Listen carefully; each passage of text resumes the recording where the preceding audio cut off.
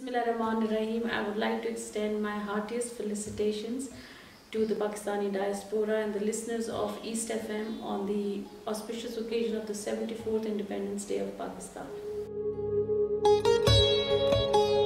I would like to pay homage to our forefathers and founding fathers who made a lot of sacrifices for us to have this independence. I would also at this moment like to reaffirm along with everybody else to work for our development and prosperity of Pakistan. You know, our relationship with this region is spread over decades because we have supported each other in our independence causes and in independence movements.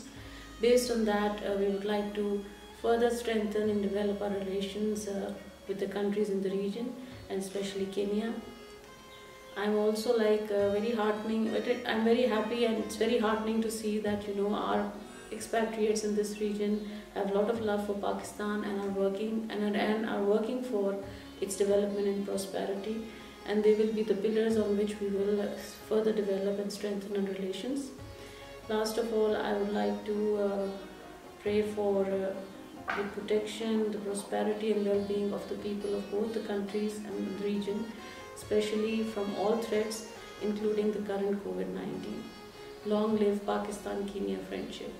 Thank you.